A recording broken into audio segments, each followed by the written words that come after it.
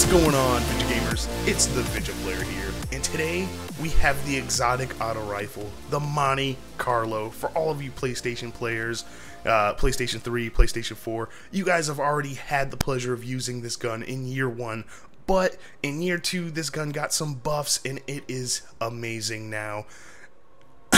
Everybody, all you guys know, pretty much know how this gun performs. It's a high rate of fire, lower impact auto rifle, but the range, stability, reload, and magazine are all in really good spots.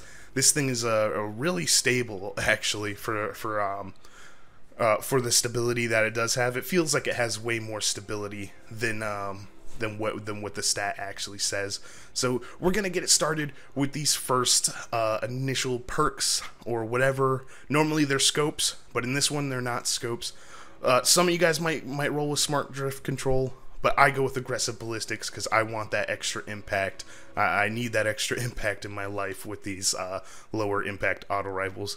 In hip fire, I wish I actually used this a little bit more, but I'm normally always aiming down sights. That's just how I play. It's very hard. It's weird in Destiny to hip fire, but you know it's useful if you're into that. High caliber rounds, I don't really use that, especially since Syndit is on this gun. In this game, in Destiny Year 2, you absolutely need more range. So Syndit is pretty much a must-have. Well, I can't say a must-have, but for me it's a must-have. I need range, and Syndit gives it to you. And then Monte Carlo method, the last little perk. Dealing damage with this weapon reduces your melee cooldown and grants a chance to fully recharge your melee ability with each kill.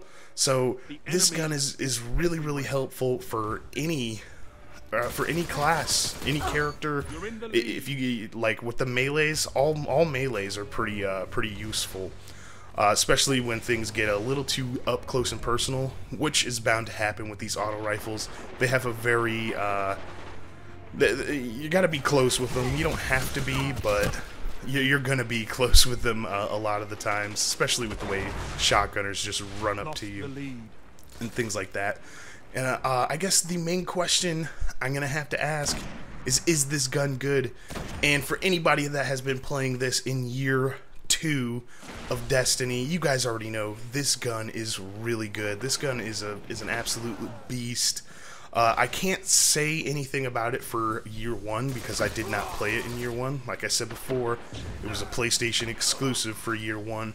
But now that Xbox has it, and we got it, and it's all buffed out and whatnot, I am absolutely in love with this gun.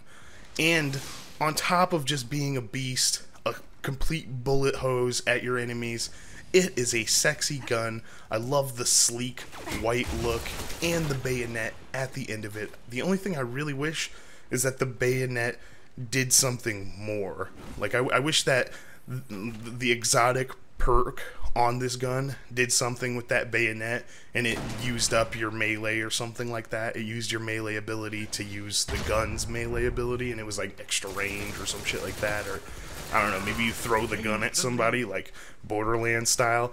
I don't know, man. I just think it would be really cool to add if they added that into the factor when making this gun. Maybe they did have that idea, but they just couldn't come through with it, or they thought it was cheesy, whatever they came up with. I don't know. All I know is that this gun is super sleek, super sexy, and it is a beast.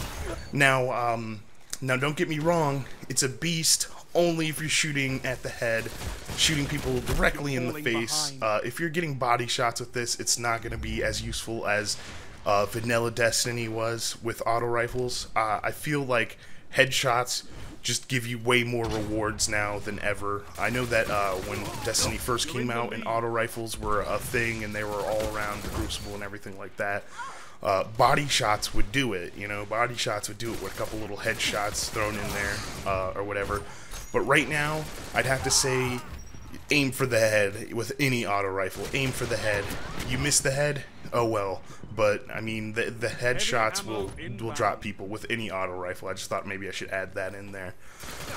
But yes, this gun, I believe this gun is good. Let me know what you guys have experienced with this gun. Is this your thing, or you're not into this? You might not be into this auto rifle very much.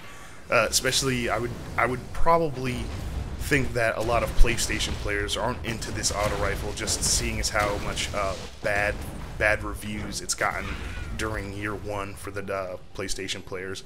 But in year two, man, I really like this gun. I really like the way it performs. And I hope you guys like it as well. If you guys haven't really tried it out, or if you guys have been kind of off on the idea of auto rifles, especially seeing as how they got a buff, but they're still, like, the pulse rifles and the scout rifles are probably better than auto rifles as a whole. But if you guys haven't picked this gun up and tried it out, I definitely suggest picking up this gun, trying it out. Just remember to aim for the head, and don't let the shotgunners get close to you like you just saw right there. Alright, you guys, I hope you guys enjoyed this review. This has been the ViJaPlayer. I'll see you guys in the next one. Peace.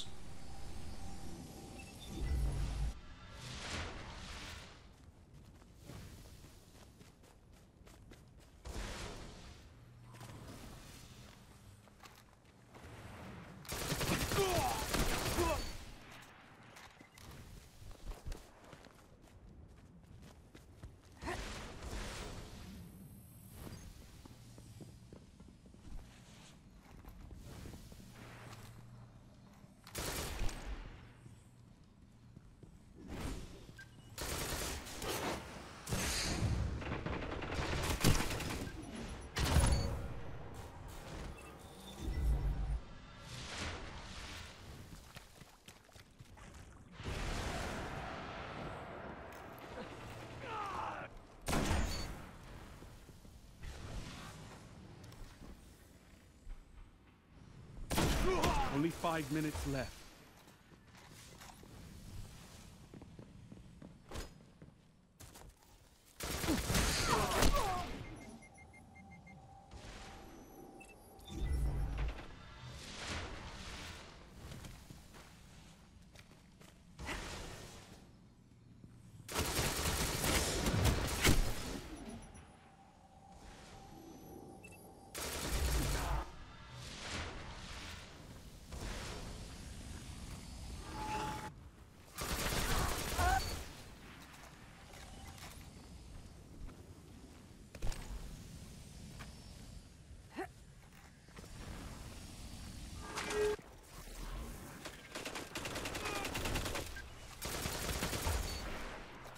Heavy ammo on the way.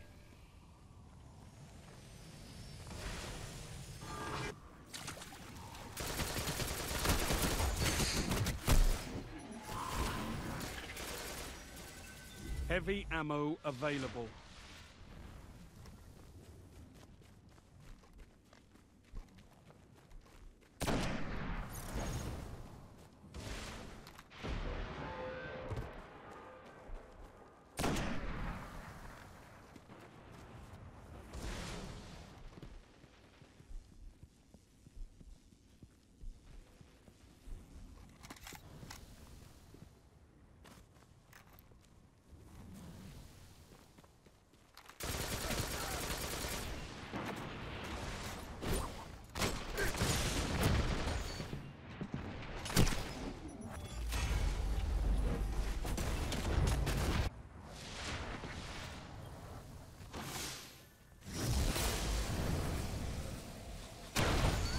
Finish them.